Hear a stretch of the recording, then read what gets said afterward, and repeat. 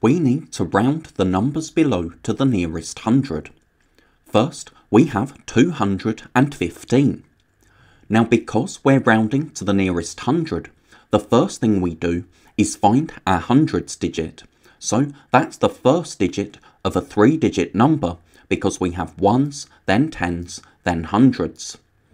Then we underline the digit to the right.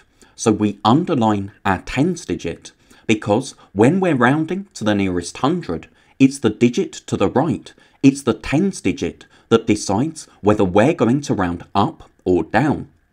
Now, if we have 5 or more, we round up, but if we have 4 or less, we round down, and because we have a 1, we're rounding down.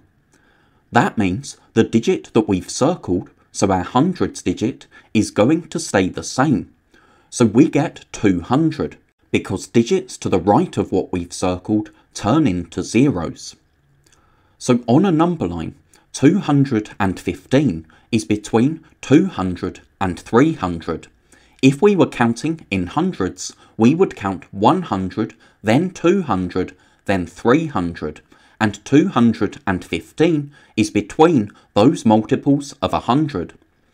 Now, notice when we're rounding to the nearest hundred, we look at our tens digit, and each square on this number line is an increase of 10. So this here is 210, 220, 230, 240, 250, and so on. So 215 is between 210, which is here, and 220.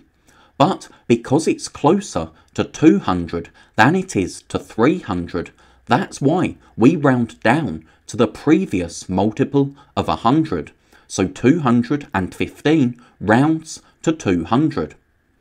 So now let's try 492. We're rounding to the nearest hundred, so we circle our hundreds digit and underline the digit to the right. If we have 5 or more, we're rounding up, and we have a 9. So when we round up, the digit that we've circled, the digit that we're rounding to, increases by 1, which means this 4 is going to become a 5 to give us 500, because again, digits to the right of what we've circled turn into zeros. Now, if I were counting in hundreds, I would count 100, 200, 300, then 400, then 500. And 492 is between those multiples of 100. But because it's closer to 500, we round up. Remember, each of these squares is an increase of 10.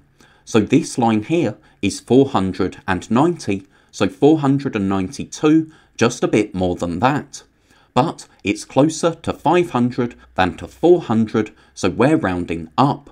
And that's why, to decide whether we're rounding up or down, if it's to the nearest hundred, we need to look at our tens digit. Now we have 333. We can circle our hundreds digit and look to the right. It's 4 or less, it's a 3, so we're rounding down, which means the 3 in our hundreds stays the same, giving us 300.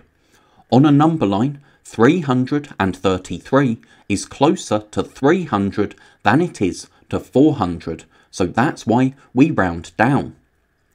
Now 897. We look at our hundreds, then look to the right. It's 5 or more, so we're rounding up, which means we need to add 1 to the digit that we've circled. So this 8 becomes a 9, giving us 900.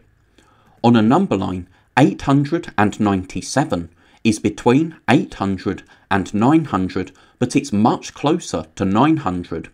Remember, if we're counting in tens, we have 850 right in the middle, 860, 870, 880, 890, so 897 is closer to 900.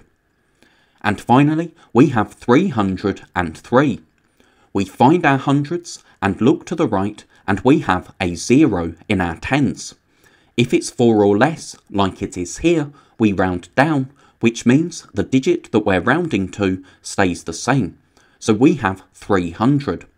On a number line, we can see 303 is much closer to 300 than it is to 400 than it is to the next multiple of 100, so that's why we round down.